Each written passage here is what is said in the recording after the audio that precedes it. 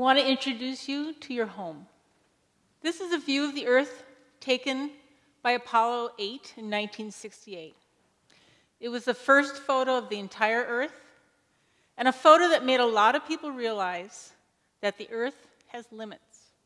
It made a lot of people realize that we needed to find a way to live more sustainably on this planet with its limits. It also made us realize that this is not what a world that works looks like. This is a world that uses heat, beat, and treat, uses high temperatures, high pressures, and nasty chemicals and chemical processes. But the good news is that we do know what a world that works looks like. A world that works is locally attuned and responsive. So it uses cooperative relationships. It cultivates those cooperative relationships. Like this oxpecker and eland. And the eland where it takes the insects off the eland and the oxpecker both benefit.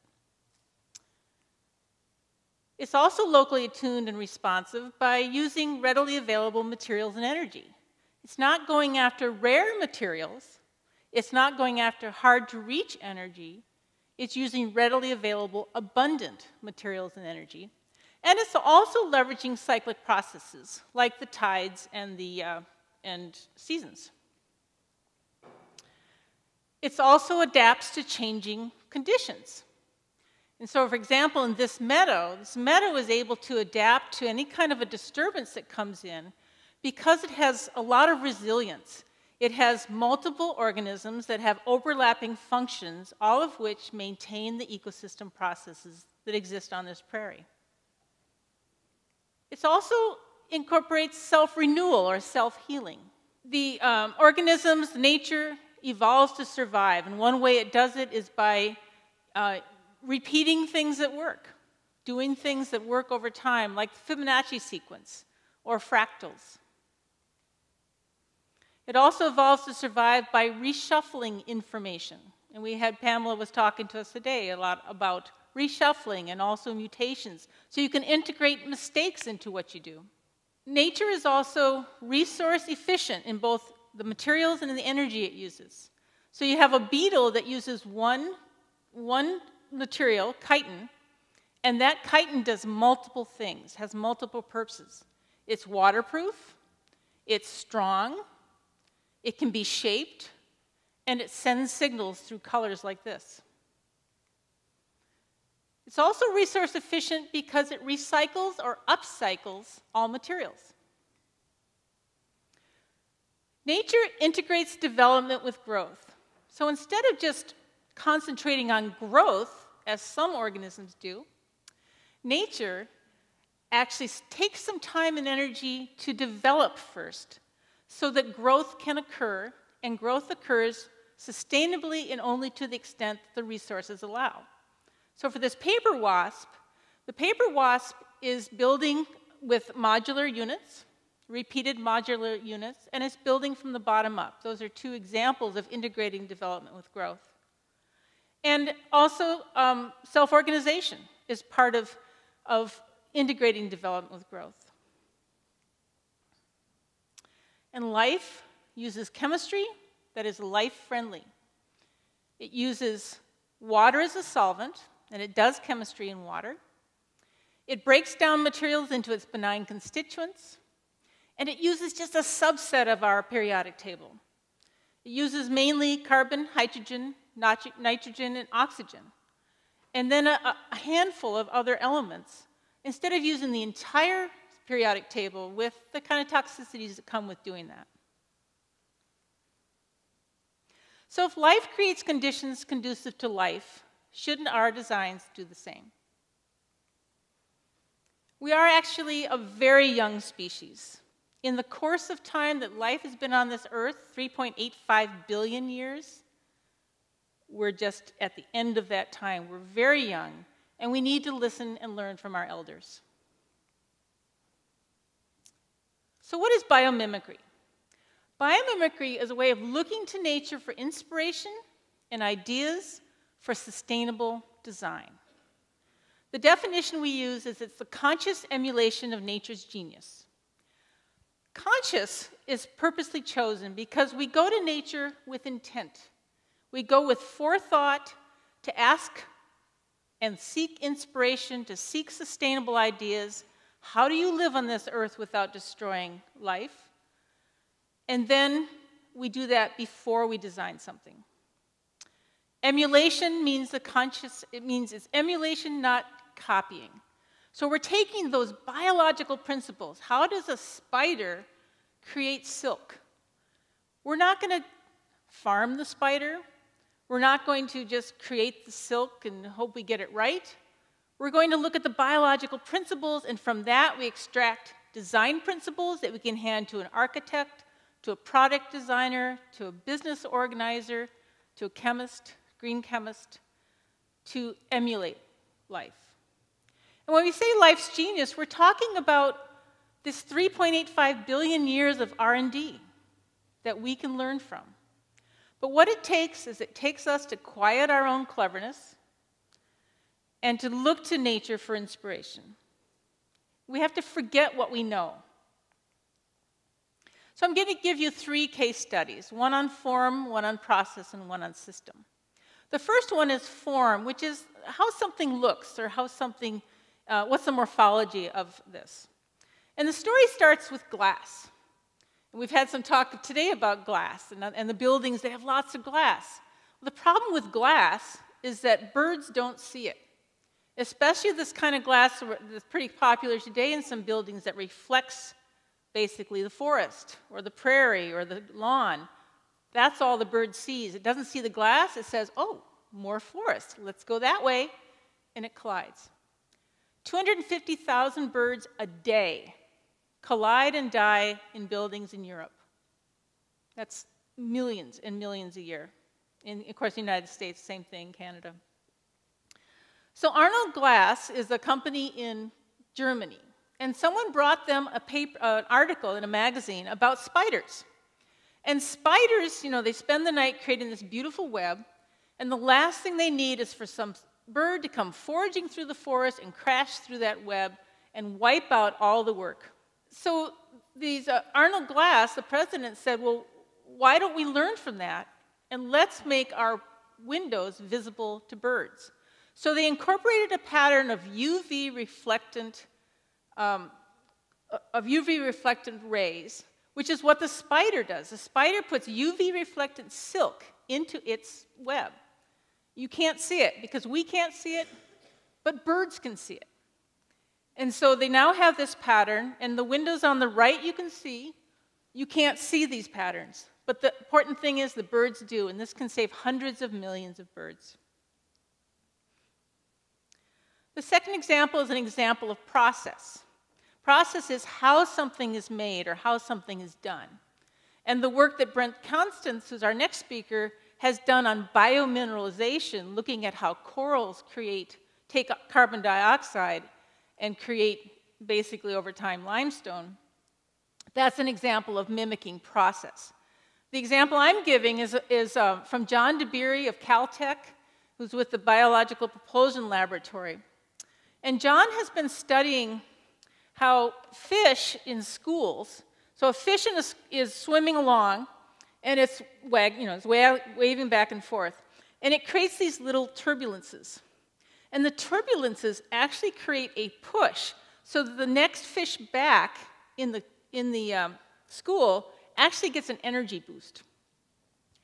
So John and his students have looked at, could you array a wind turbine farm, so that the wind turbines actually gain turbulence and energy from the turbulence of the other ones in the farm. Sorry.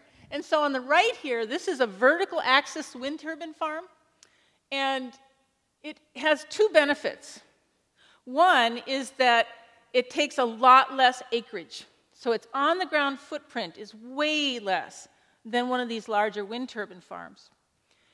And the second is that DeBerry calculates that once he and the students figure out the correct array, the correct distance and spacing, that they can get 10 times the amount of wind energy out of this farm than you could a typical wind turbine farm. So John Adel gave you an example this morning of an ecosystem approach to manufacturing or to handling of materials. This is a typical brewery, uses a lot of resources, grains, energy, water, yeast, and so on. You get some beer, and then all the rest of this on the right is waste. So for example, 10 gallons of water go in to get 1 gallon of beer, and the rest has to go out downstream or into sewage treatment plants. 45 pounds of malted barley go in to that 1 gallon of beer. 41 pounds of waste come out, which has to be dealt with. So the Wildwood Brewery in Stevensville, Montana, where I'm from, has worked with ZERI, Zero Energy Research and Initiatives, to create a closed-loop ecosystem, much like a mature forest does, in which case you have here are your same inputs and your same outputs, but these outputs all get alternate uses, very similar to the example John gave this morning.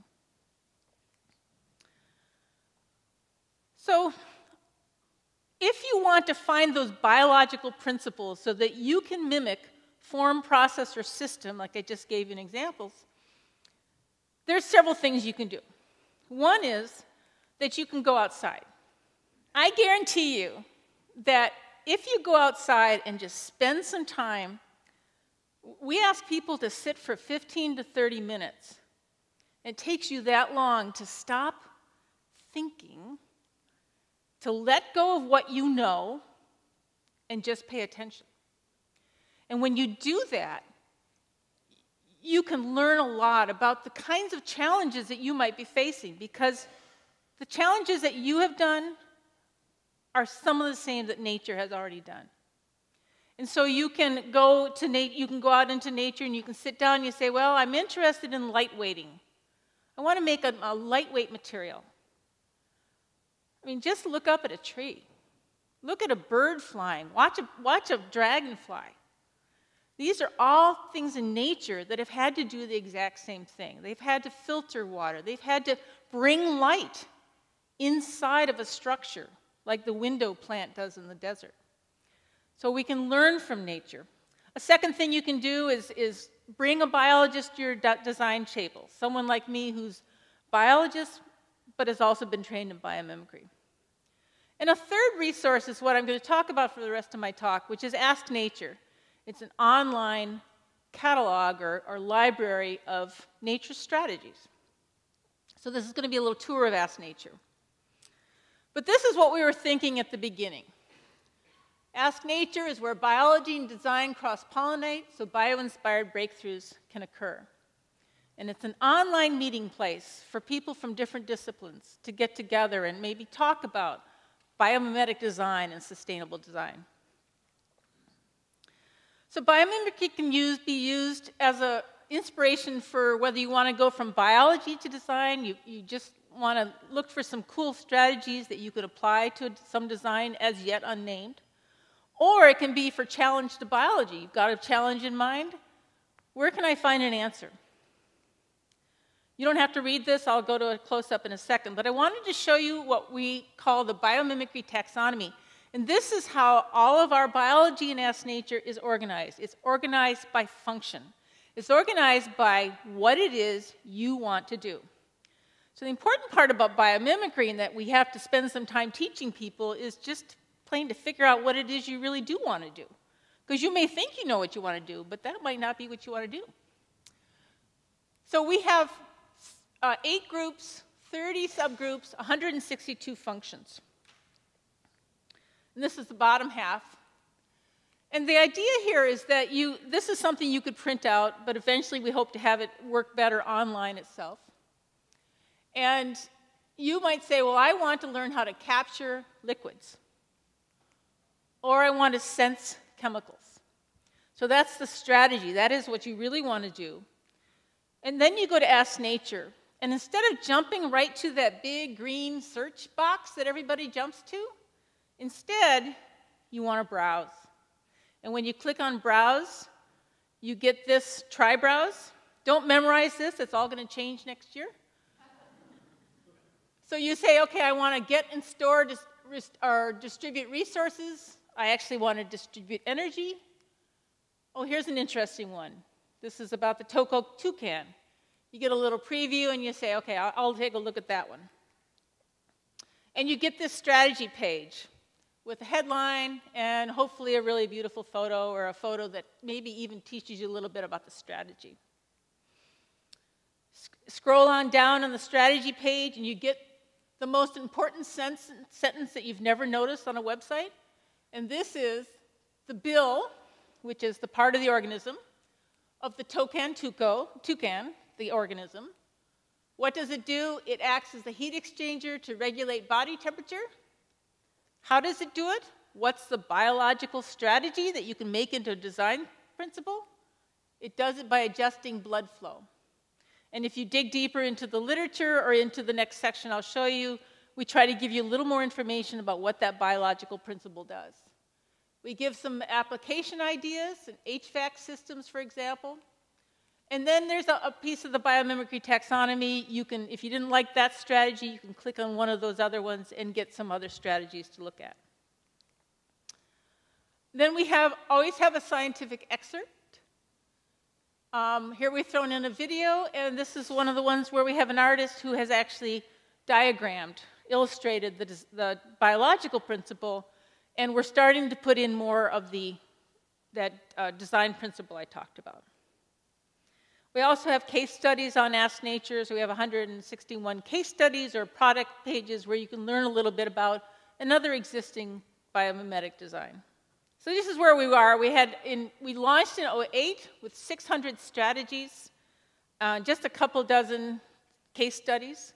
Now we have over 1,500 strategies on Ask Nature. We have 161 case study pages, and we have coming 120 of nature's chemistry strategies and 20 of nature's, actually more than that, I think we have 35 of nature's chemistry case studies, because we're really interested in nature's chemistry, that whole life-friendly chemistry. So this is just a peek at what's coming up next. With Ask Nature, 2013 is going to be a whole new design. Sleek and elegant toolkit with easily digestible, that's one of our problems, digestible. Discipline-oriented, nature-based strategies. It'll behave like an ecosystem, it'll create those symbiotic cooperative relationships, and it will reward its members for working together. So, we are part of nature. We're not separate. We share this planet with 30+ million species. They are our example of a world that works. And we need to open our eyes, learn from them, and pay attention. Thank you.